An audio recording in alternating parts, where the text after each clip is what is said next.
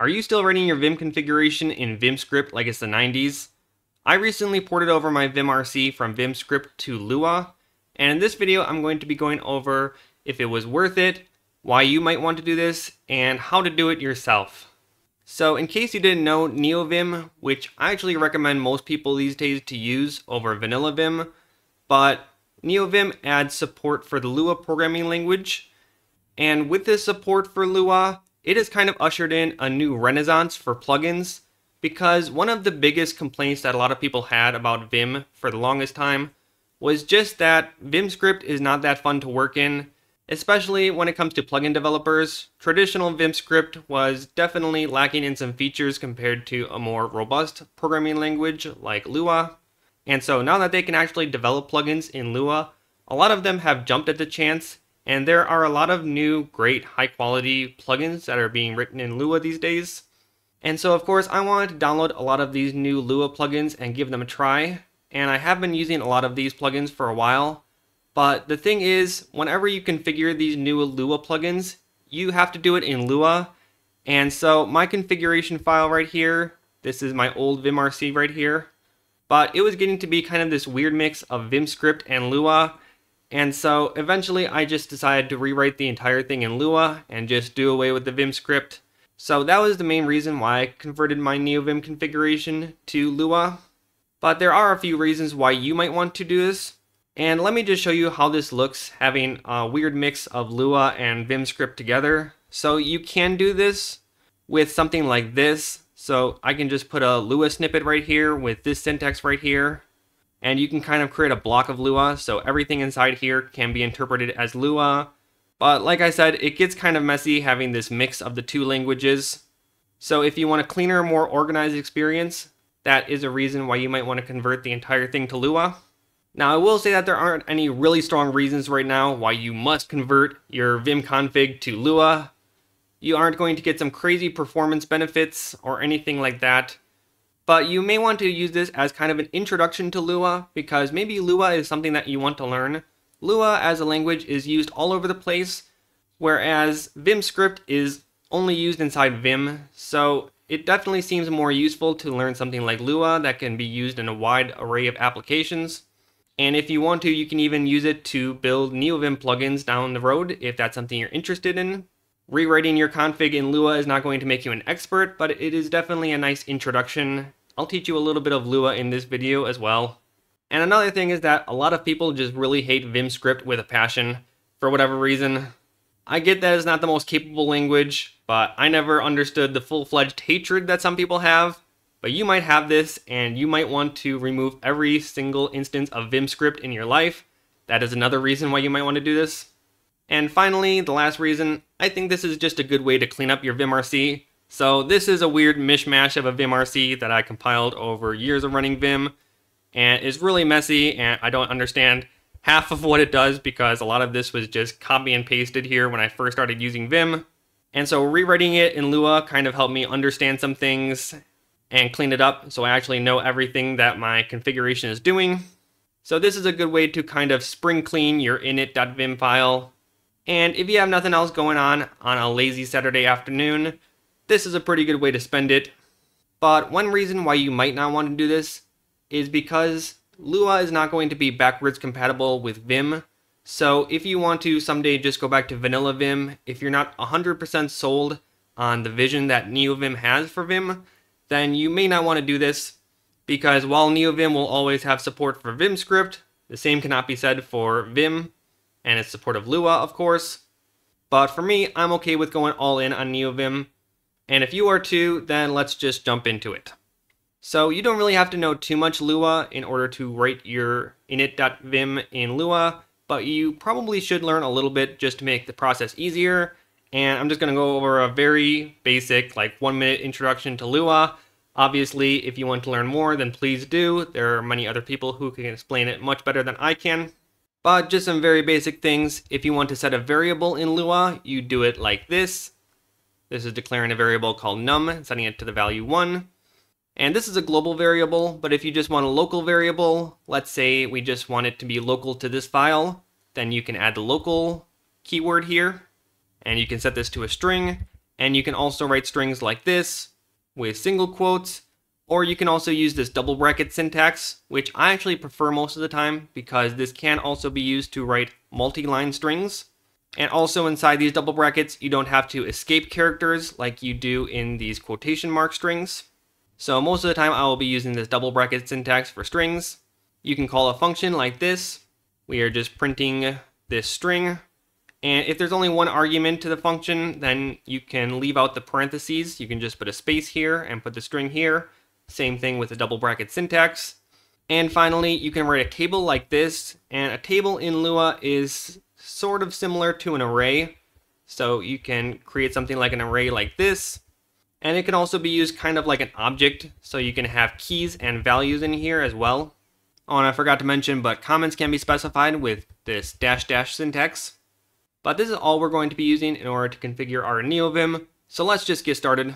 First off, of course, you want to go into your Neovim configuration. At least on Linux, it is going to be under .config/nvim.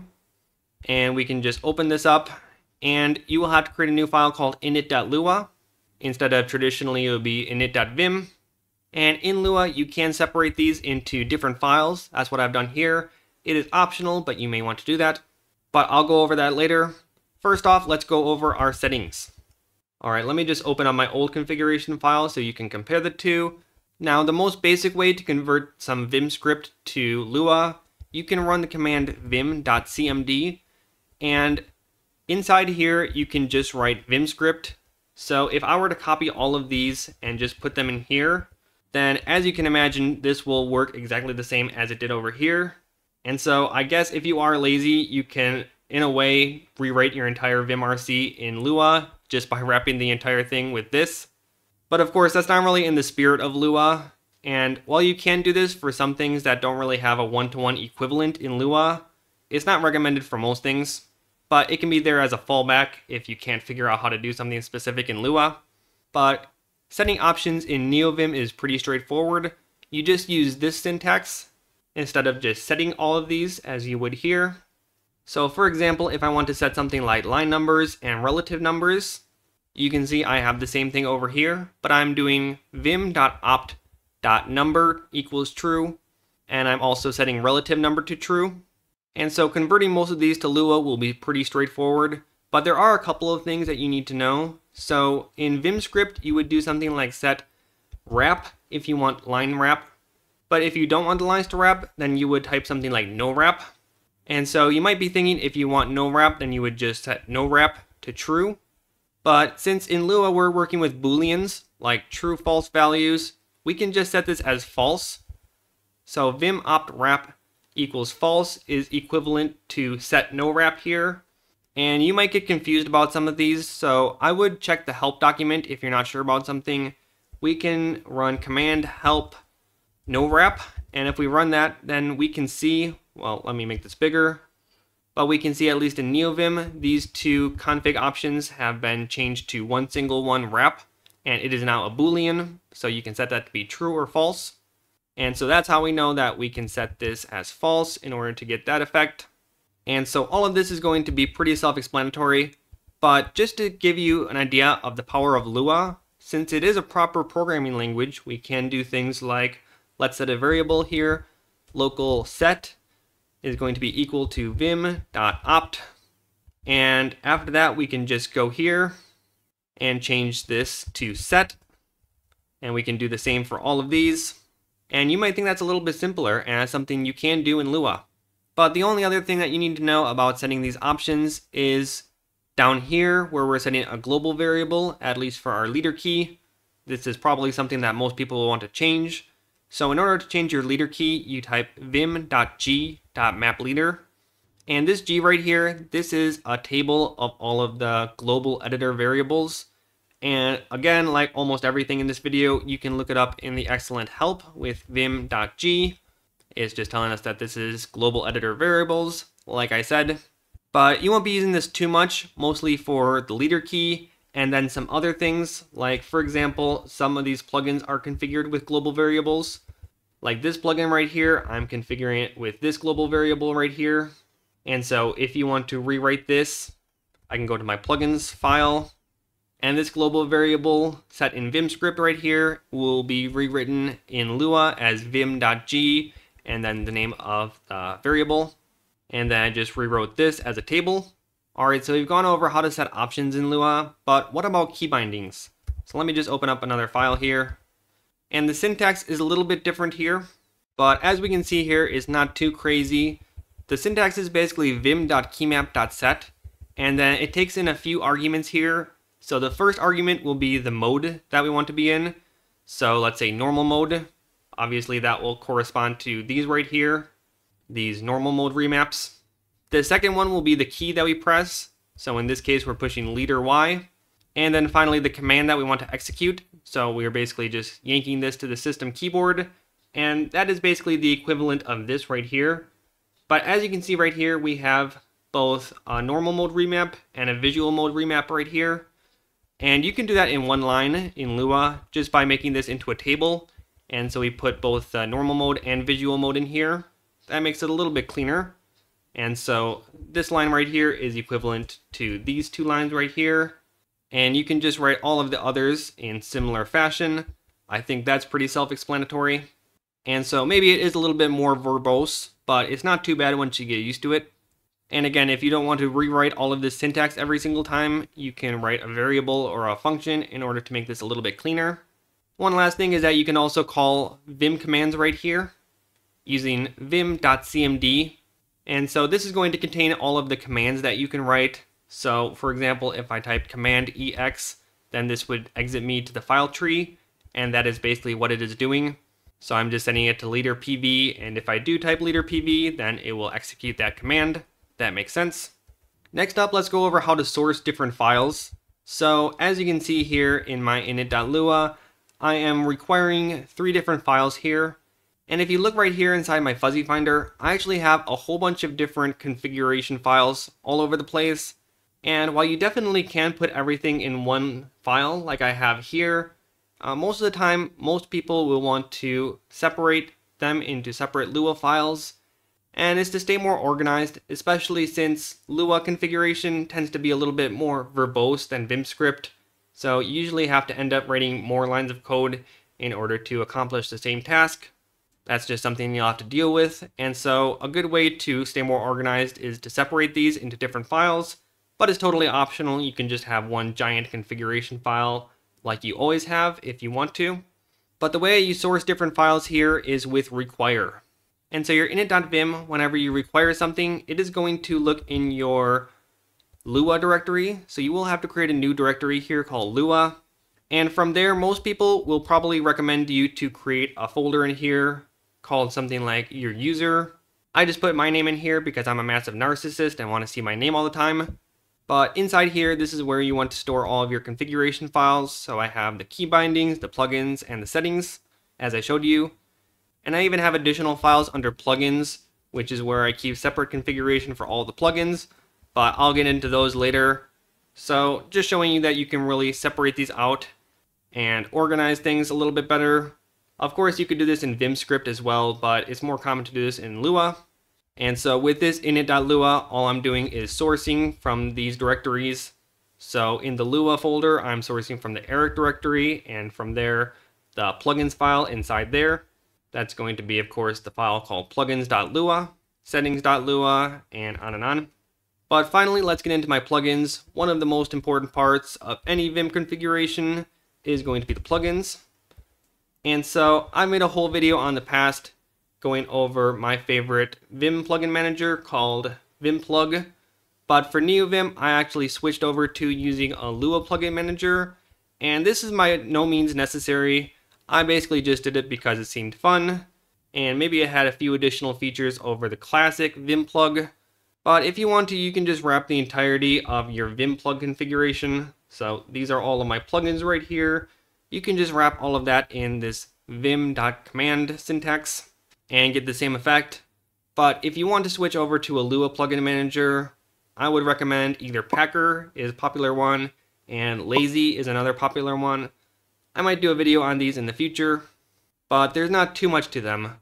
All of this crazy syntax that you see right here, I just copied this from the GitHub for Packer.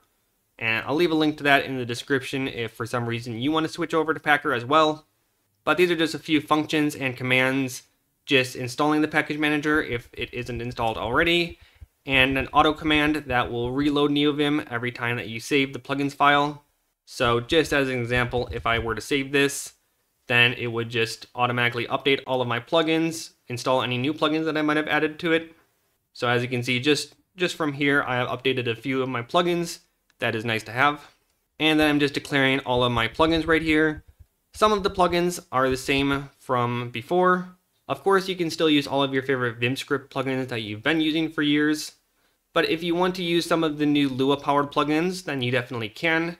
And I do recommend a lot of them. I'll probably do a whole nother video in the future about my favorite Neovim plugins. But all I'm really doing here is pulling these in. And then for some of them, I am calling a function which just pulls in the configuration options I have for these. So I have a file under my plugins directory called lualine.lua. And if I just open this up, then you can see the configuration that I have here. And this configuration code is just from the GitHub for this plugin. So I'm not doing anything crazy, just setting a few options here for the plugins. And you can have this in the same file, but I like to keep them separate just to make it a little bit cleaner. So I still have some classics in here like VimWiki, but you may also want to explore some new plugins. Like for example, this Zen mode plugin, it does have a few features over something like Goyo, which before I previously recommended in another video as a distraction-free Vim rating plugin. Just because Neovim has some more features and these plugins are able to take advantage of them, that's why some of them might be an improvement on some of the classics. But I'm not going to be going over too much more of the plugins right here. Again, if you want to take a look at this yourself, I'll leave a link to this in the description. But if you want to use your old plugin manager, then you are more than welcome to. And that's all there is to it. That is my new Lua rewrite of my old vimrc. And was it worth it to spend all of this time switching this over? Well, I would say yes and no. So it didn't give me any tangible benefits per se, but I vastly prefer working in this new configuration that I have. It is much cleaner, and so it's easier to add and edit things in here. And I've been having a lot of fun over the past few weeks and months just tinkering around with my Vim configuration, trying to make it a little bit better. And so if that sounds like you, then you might find some value in doing this. But let's be honest, the real reason why you probably want to do this is just to procrastinate on something more important. And so spending the afternoon tinkering around here will definitely scratch that itch. So give this a try if you want to. My entire configuration will be in a GitHub repo in the description. But if you want to start completely from scratch, then you can definitely check out some other repos that people have made. So I actually based a lot of this on the Primogen's init.lua. If you want to completely start over from scratch, this is another great resource, and others have made similar resources. So before you actually do it yourself, you can take a look at how other people configure theirs, and that'll probably make the process a little bit easier. But I would say give this a try if you finally want to say goodbye to Vim script. Plus, you get to be cool and hop on the latest trend like everyone else. Enjoy.